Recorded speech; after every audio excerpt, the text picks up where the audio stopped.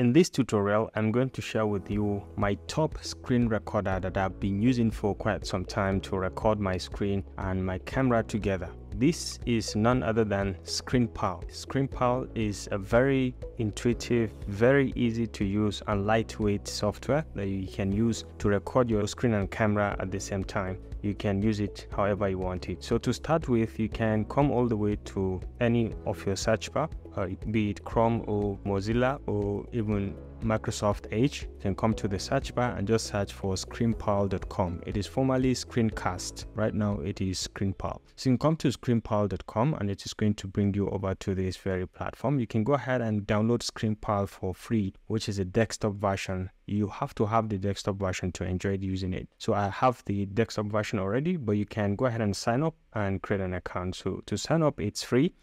And you can sign up with any of these platforms, either your Google account or your Apple account, or you can go ahead and sign up with an email and password and just go ahead and create an account and sign up. So it's easy to do that, but let me use one of my Google accounts and I'm just going to select one to just log in. So right now I've just logged into my account. This is what you have. You can upload videos, you can make recordings directly from online, you can take screenshots, and you can even open the video editor directly from here. But then I advise strongly for you to just go ahead and download the desktop application. So once you download and install, you can come anywhere within your launchpad and you can see it over here, ScreenPal. So you can just click on it to kickstart ScreenPal. So be welcome to this very platform. You have to log in as well to have access. You can see this is my own account. And over here, you have recently created videos. So you have the videos arranged accordingly based on daily or weekly. You can see your recent videos over here. You can search for a particular project or a particular video by just searching directly from here. You can take screenshot of anything at any given point if you are interested. So you can just go ahead and say take screenshot. You can see ready to take screenshot, ready. So you have the option to take screenshot, click and drag to select the area that you want to take screenshot of. So for example, I may want to take screenshot of this. I can just release, and right now you can see I've just taken screenshot of this. All right, so you can download it also. You can export it to your computer and you can just go ahead and define the file name, define the folder and the formatting of the file, and you can just go ahead and save. So right now the default is here, so you can find it here. You can just define anywhere you want to define. Let's say we go to this YouTube and we can go to ScreenPal tutorial and we can say open. So once you click on save, it's going to save this screenshot in that particular location. So once we go to that location, we'll be able to see it. You can see this is the screenshot that we have. So when you come back to the main software, all right, so you can see over here, we have a number of things. So let's close on this. We have a number of things that we can do. The next thing is we can record our screen or our camera at the same time. So you can just go ahead and come to the record button over here. We can just click on record and you brought into this very platform. Hello and welcome to my house. You can see right now it is at both. You can take screenshot only. You can record your screen only, which is just going to record your screen. At the trial version, you have the maximum of 15 minutes to record. But once you subscribe, and it's very, very cheap to subscribe, you can have access to unlimited time. Okay, you can record full screen or you can define the size of the screen. You can go 480 or 720. You can define however you want it, and then you can check out the audio recording device. Over here you have a number of devices connected to your system, but I prefer to go with my Rode NT USB mic. So you can select and you can define the intensity. Okay, you can adjust the volume directly. Once you say it's okay, you can test play also if you're interested. You can say record and you can test play if you're interested, but you can see from the waves over here or from the signs over here that it is capturing the sound very correctly. So you can say okay to this, and now we have selected our mic. You can check computer recording. This is also a premium feature. If you are a paid user, you can enable this as well and record directly. So you can record your screen only or you can record your camera only if it is camera only that you want to record. Okay, so the next thing is we can try to record our screen and camera probably at the same time or differently. So we can start by clicking on record over here.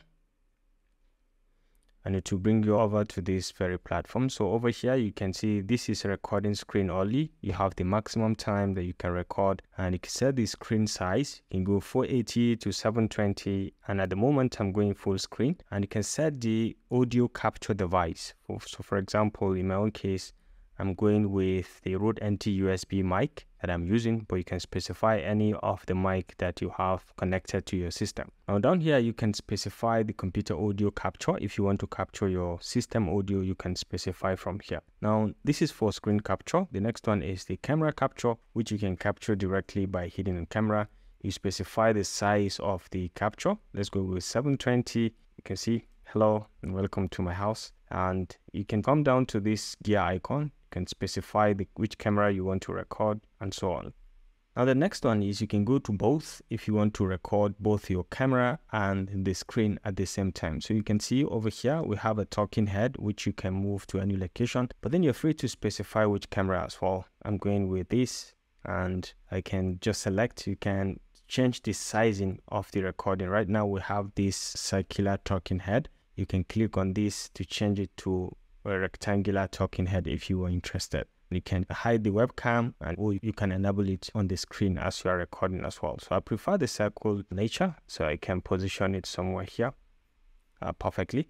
Okay, so over here you can check the narration as well and check the audio recording device and set. If you want to enable computer audio also, you can set. So let's say at this moment I'm going with full screen, and let's say we're going to go with only screen capture. So go to screen capture, and then we can come down here. You have these much features. You can click on the record button to start recording directly. So once I click on record, it's going to give me this timer, and you can say go. And right now we are recording my screen. So let's go ahead and click on this, and let's try to open any of my accounts. Let me search for something like Netherlands, and you can see right now this is a platform. I'm recording my screen. And one thing you should pay attention to is to the bottom left. You can see this progress or this timer, which means it is recording your screen at the moment. If you like, you can pause with just one click, or you can stop by just clicking on that, and then you can have a preview of what you have recorded from here. You can play to have a preview, and if you like, you can click on record to continue recording from where it stopped. It is going to continue recording again. And if you like what you have, you can just go ahead and click on done. Okay, and once you click on done, you have this option to save or upload it to your account, okay, in the cloud, or you can do quick share, which with just one click you can have a link that you can share with people, or you can edit the video for free. You can go ahead and use the editor, and you can do quite a lot of things from there. So let's start with the save and upload, which you can just go ahead. You can listen to the preview over here. Go. Right now we're recording my screen, so let's go ahead and click on this, and let's try to open any of my accounts. So you can see right now it is recording perfectly.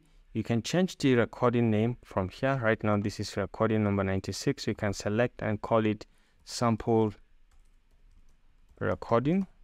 Okay, and you have the option to maybe try to see what you can use and what you can check, and you can trim. If you are interested in trimming some sections, you can select and trim those sections that you are interested. But at this moment, I don't want to trim any section. You can just keep it from beginning to end.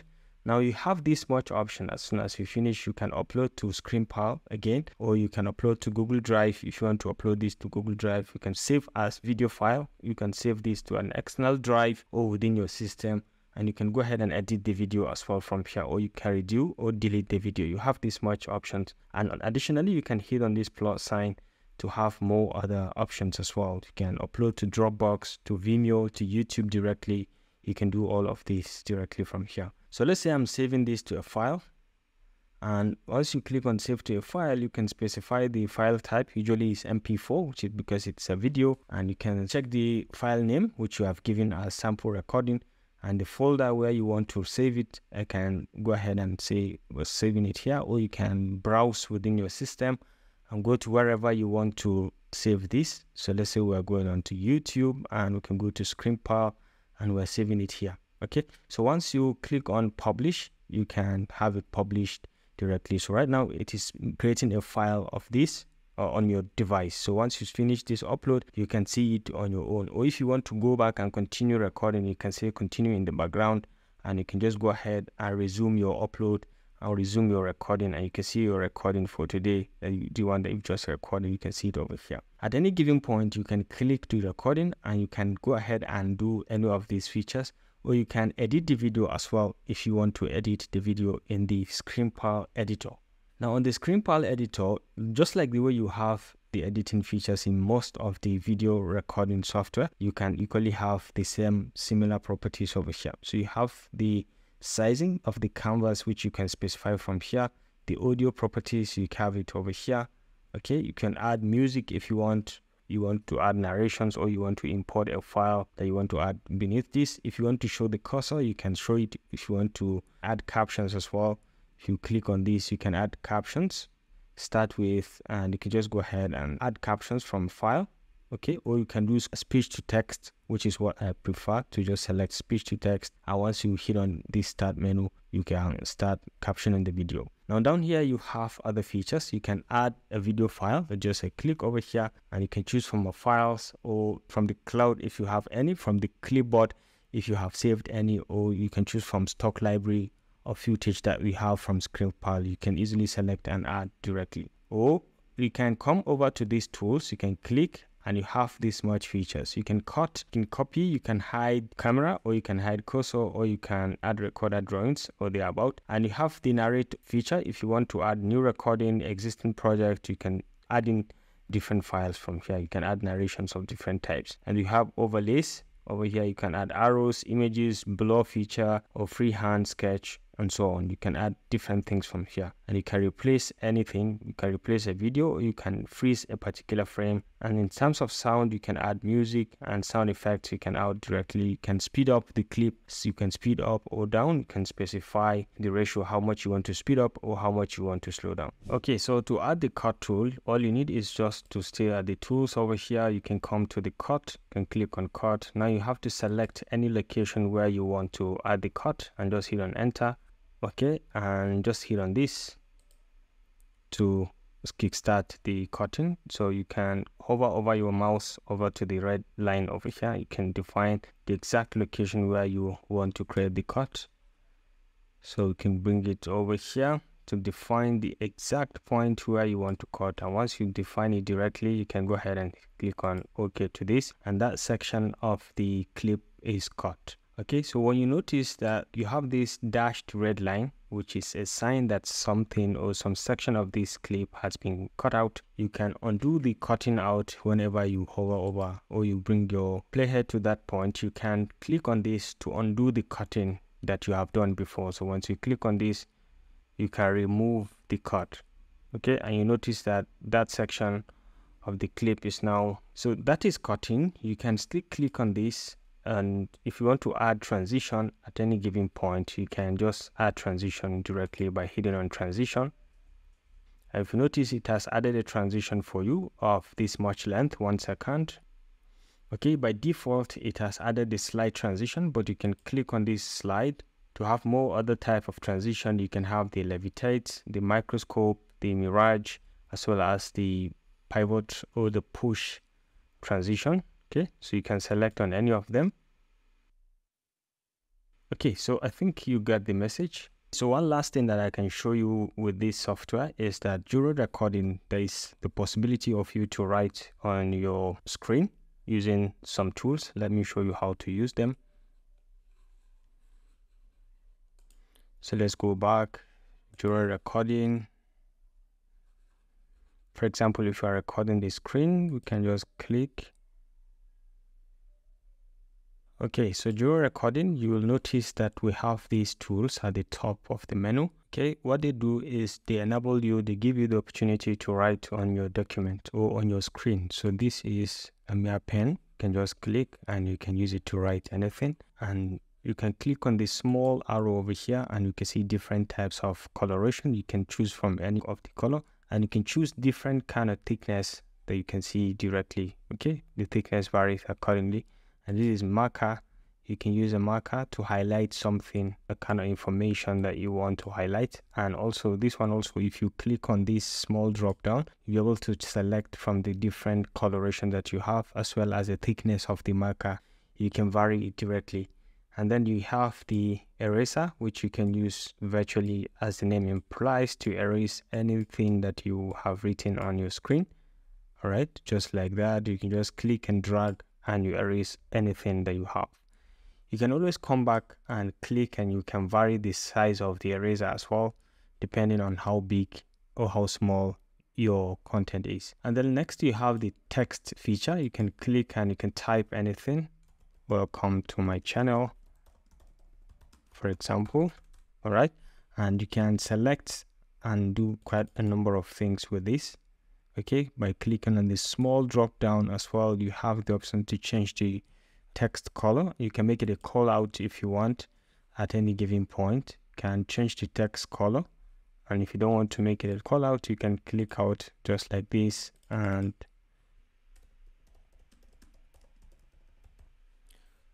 okay, so while you select the text, you can come and click on this drop down. You have the option to change the text color and the background color as well. Right now it is yellow. You can change it to any background of your choice, and you can see everything changes. So the next one is you have this shape feature. You can click and drag and you can draw any kind of shape of your choice, and you can come still back to the shape and you can click on this drop down. You can vary the type of shape, select any shapes type over here. You can change the color as well from here, the thickness, and if you want to have a fill, you can have a fill as well. So let's try to draw another one, but let's call it a rectangle this time around, a triangle this time around. You can see very easily you can do that. Then you have other features like the zoom tool. You can use it to zoom at any section of your video. Okay, while you are working on, you can zoom in any section, and you can click on the drop down as well. You can reset the zoom back to where it was maybe during an explanatory video. You can always undo or redo, and you can come over here to search for tutorials, questions about this particular feature. So that is basically how to use ScreenPal to record your screen, record your camera, or record both of them at the same time. And another last thing that I want to show you is this feature over here. You can use it to create stories. Okay, you can always come back to create stories. So as you're done, you can hit on escape, and this one escapes it, and you can click on this to create stories from script or from storyboard. So you can just go ahead and give it a try and see what you can create. So this is the basics of using ScreenPal to record your screen, to record your camera, or both of them at the same time. This concludes this tutorial about the use of ScreenPal for beginners. I hope you enjoyed this video. Thanks for watching, and please don't forget to always hit the like and subscribe buttons to keep enjoying our videos like this. And I will see you in my next video. Bye.